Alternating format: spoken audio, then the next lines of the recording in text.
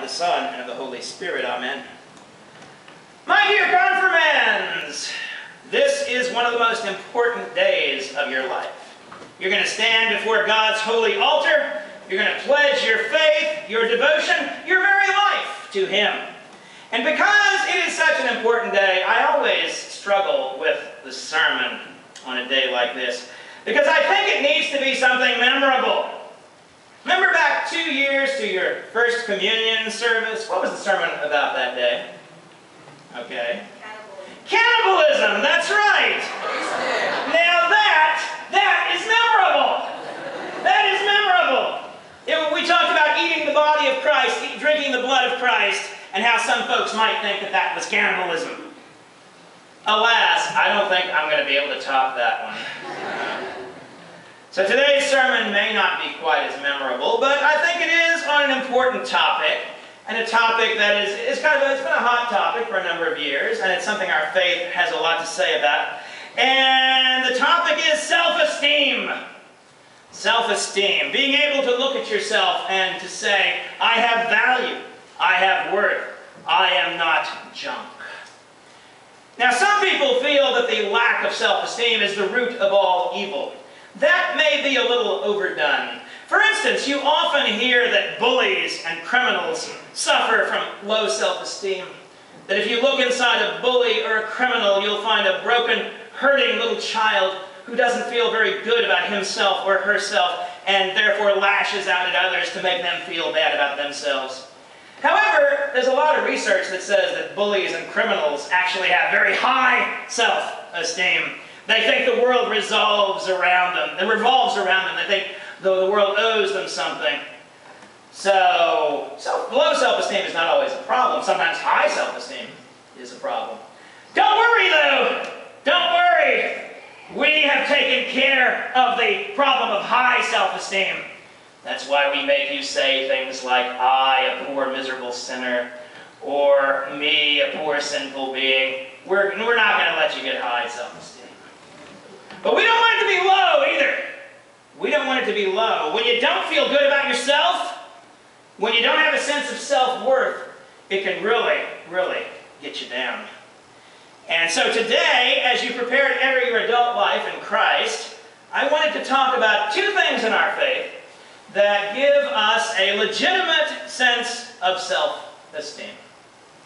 And the first is simply this, that Jesus Christ died for you. Jesus Christ shed His precious blood so that you can belong to God forever.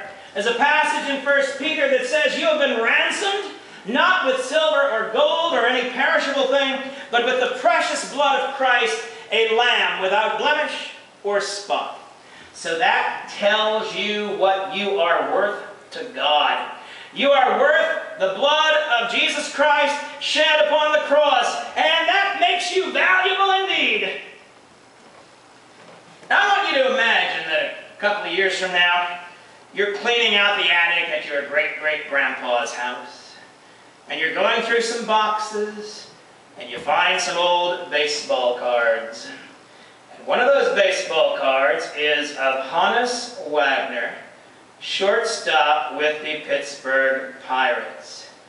And you look at the Hannes Wagner card and you say, never heard of him. And you throw that card away.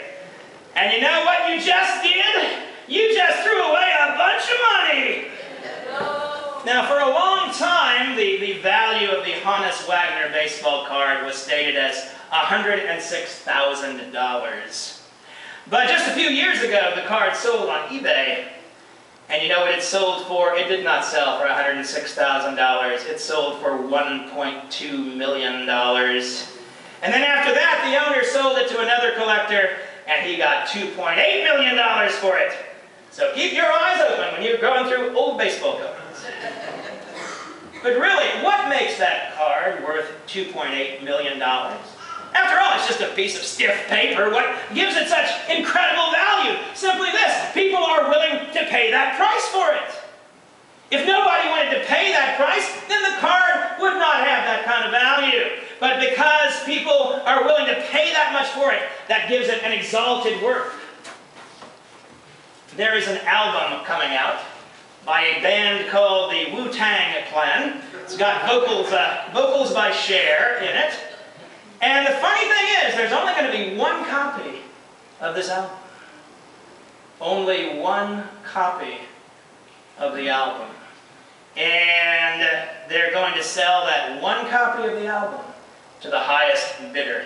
I understand they've already had bids going up to $5 million. Now it's just an album. What's going to make it worth millions and millions and millions of dollars? Simply this: people are willing to pay that much. Now think about you. Jesus was willing to pay his blood for you. Not a mere $2.8 million or $5 million, but his holy and precious blood and his innocent suffering and death. Do you see what that says about your value? You were bought with a price, St. Paul says. You have incredible value. And if you ever have questions about your self-esteem, questions about your self-worth, you just look at the cross. And then you will see what you are really worth. What you are really worth to God. And because you have such value to God, you want to treat your life in a way that shows that value. You don't want to do anything destructive, anything that cheapens that value. Obviously, as you journey through life, you're going to face temptations. And one of the best ways to deal with a temptation is to think, I am worth more than that. God purchased me in Christ, and I am worth more than that. Or as St. Paul says, you were bought with a price, therefore glorify God in your body. After all, would you pay $2.8 million for that baseball card and then take it home and use it as a coaster for your soft drinks? I don't think so. Or would you pay like $10 million for that Wu-Tang Clan album and then take it out to the park and use it as a frisbee? Here, Fido, bitch! I don't think so. I don't think so. So you and I do not want to take our lives that were purchased at such a high price. We don't want to take our lives that Jesus bought with his own blood and use them for something cheap and sinful. No, we are worth more than that. There's another thing about self-esteem I wanted to talk about. And it has to do with a word, a beautiful word, a wonderful word, a meaningful word that has been completely stolen from your generation. You was robbed because they took a beautiful word away from you. Anybody know what word I'm talking about? We mentioned this in class. Anybody know what word? A beautiful word that's been stolen from you. The word is ecstasy. The word is ecstasy. You know, I started noticing about 5 years ago that people in confirmation classes, when I said ecstasy, what do you think they thought I was talking about? A drug! A drug! One of the most wonderful words in the English language, and now they've made it into a drug. You was robbed. You was robbed. But by golly, today we're going to rehabilitate that word, because ecstasy is a key to self-esteem, and I ain't talking about a drug either. The real meaning of ecstasy is joy and bliss and rapture. But how do you get that joy and bliss and rapture? Let's take the word apart. It's from Greek.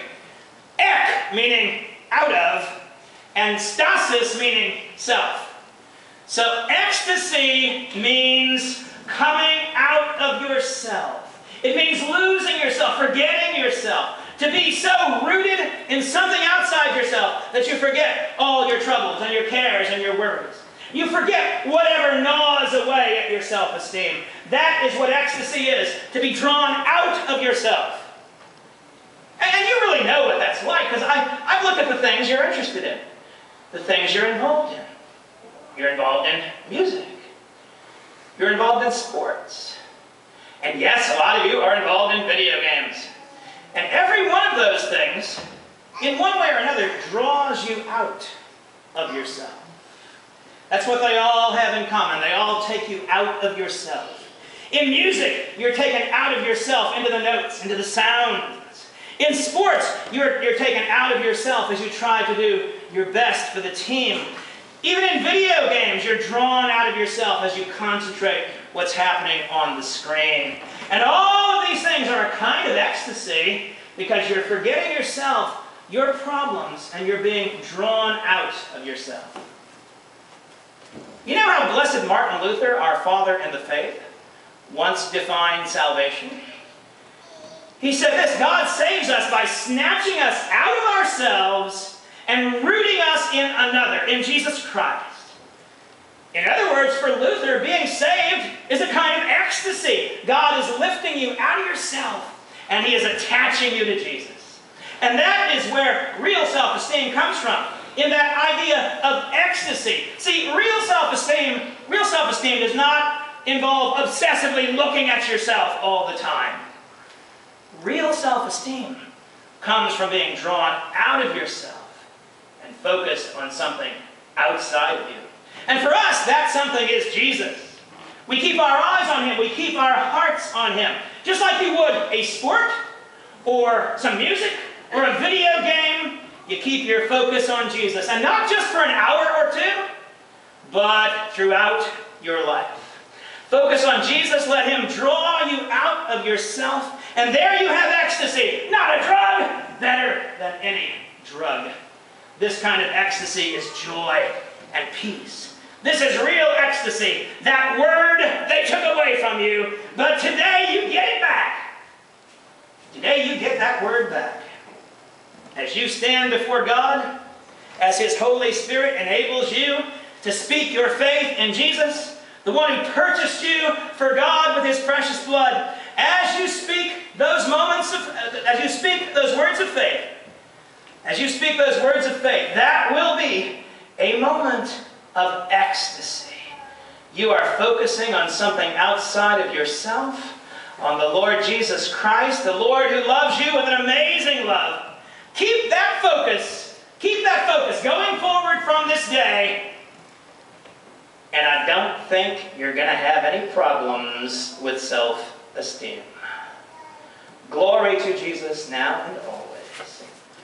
Amen. And may the peace of God, which passes all understanding, keep your hearts and your minds in Christ to life everlasting. Amen.